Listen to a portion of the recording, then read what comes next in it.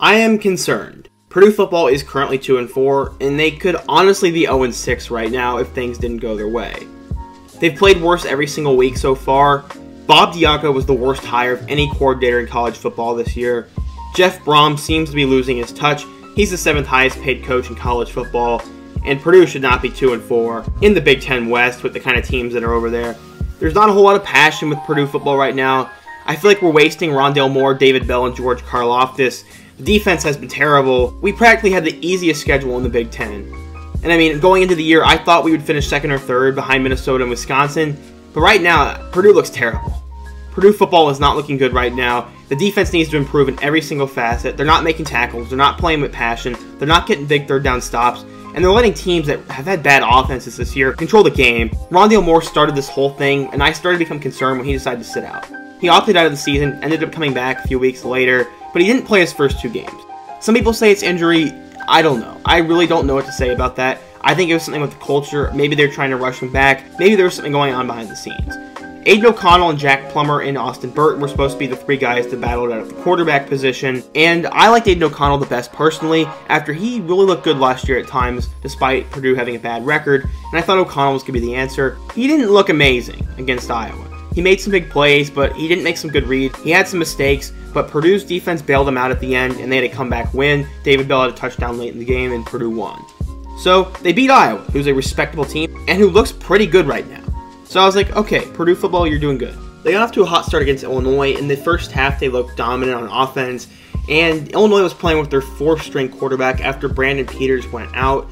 Isaiah Williams wasn't able to play, and then the 3rd-string dude got injured. So they were playing with a 4th-string guy. Illinois football does not have the same amount of talent as Purdue, and definitely doesn't have as good of a coach, but Illinois hung around and made a comeback and had a chance to win. But they ended up not capitalizing. Purdue converted a late 3rd down, and they barely beat Illinois.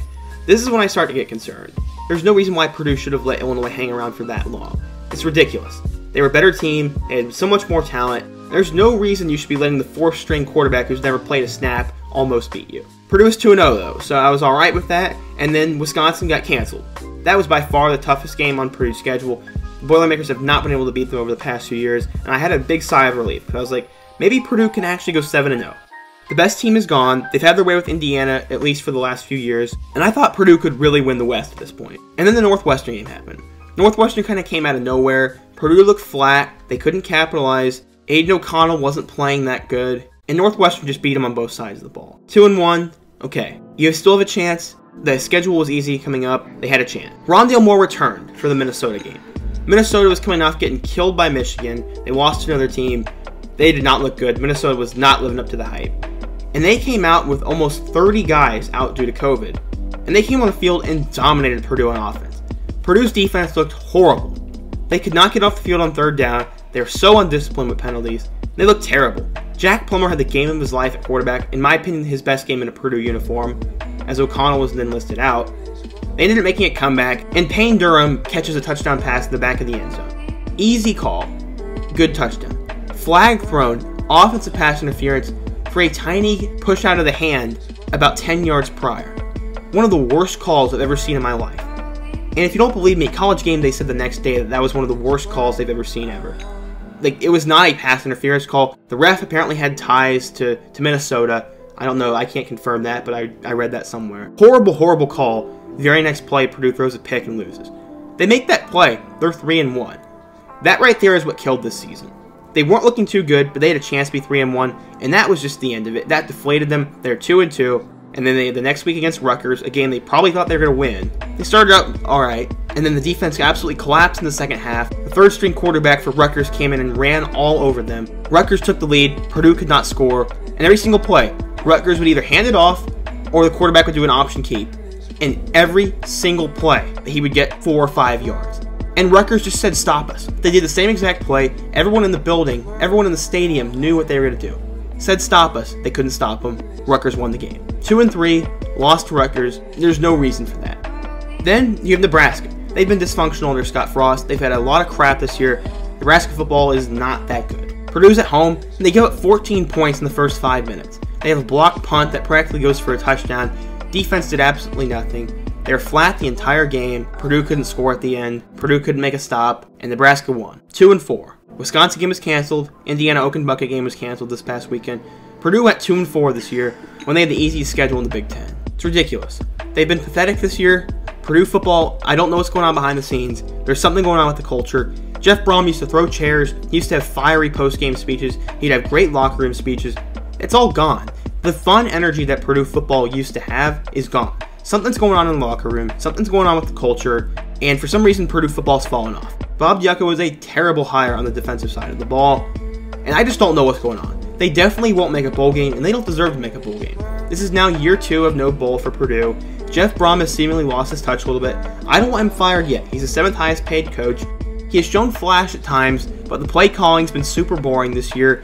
He needs to recruit better. Their class is ranked 14th in the Big Ten right now, which is absolutely ridiculous. Purdue football's falling off, and it's very dangerous right now, and I'm very concerned. His recruiting classes have not produced, and one last thing I'm going to say about Purdue is I have a theory for why this is happening. Darrell Hazel was one of the worst hires in the history of college football. Purdue football was as bad as Rutgers or as bad as Vanderbilt for a while. And those players that Brohm inherited back in 2017, a lot of those upperclassmen kids, they were under-recruited, they were lightly recruited, they had chips on their shoulders, they were called losers, they were called kids that didn't belong in the Big Ten. They had a chip on their shoulder, and when Brohm put in a new system, added some fun and swag to the offense, and just made Purdue football a little bit cooler, they played their hearts out. They played so hard, and that defense was spectacular his first year. The offense needed some work, but Brohm was an offensive guy. The defense played spectacular, all those upperclassmen played spectacular, and that translated into the 2018 season when they beat Ohio State, they beat Boston College, they beat Iowa, they beat Indiana. They beat teams, and they were competitive in every single game they played that year. And they prided themselves on outworking and outplaying the opponent, which is what they did. But these new guys who have come in, I think they're more used to success. They're the next wave of Purdue guys. They no longer have a chip on their shoulder. They're expecting to come in and win. I think it's a tough reality check because Purdue is not at the point where they can just have guys come in and they can win a ton of games. And Jeff Brohm's going to get that figured out. He's got to get the attitudes adjusted. And he's got to figure out what's going on, or he's going to be out of a job pretty soon. I don't think Purdue will fire him because the Brohms run West Lafayette right now. Athletic director Mike Babinski has a lot of faith in him, and he has done well recruiting-wise, and he has shown some flash, but he's got to fire Bob Diaco. He's got to find a defensive coordinator that can make this defense somewhat bearable to watch. They need a new strength and conditioning coach because players get injured all the time. They have no transparency with injuries and why players sit out. It's just kind of ridiculous. Purdue needs to hit the reset button this offseason and figure some things out, or Jeff Brohm's going to be out of a job, and Purdue's going to be rebuilding again.